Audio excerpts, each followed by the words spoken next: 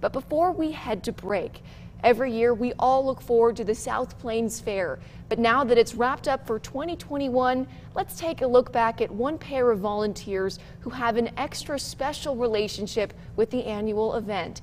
And they found love among the corn dogs, the cotton candy, and the rides. A lot can be said in just a look.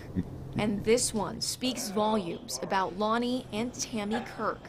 Their love story begins here at the fair 13 years ago. It was just God lining things up. When we met, neither one of us were looking for anyone. This year, like every year, they worked the fair together, but they never met until a setup by some mutual friends back in September 2008. She was sitting right there, and so she took my mug and gave me a refill. That's how it all started. Did you like what you saw? Oh, he has the cutest dimples. A glass of lemonade turning into love at first sight. We spent many late nights that first week getting to know one another and just talking and yeah.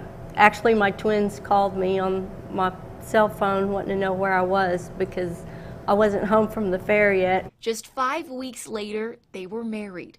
And they were even captured in this caricature. We actually sent this out as our Christmas card one year. He's a pharmacist, she's a nurse, and they both came with life experience. His wife had passed away. She was divorced and about to move to Oklahoma.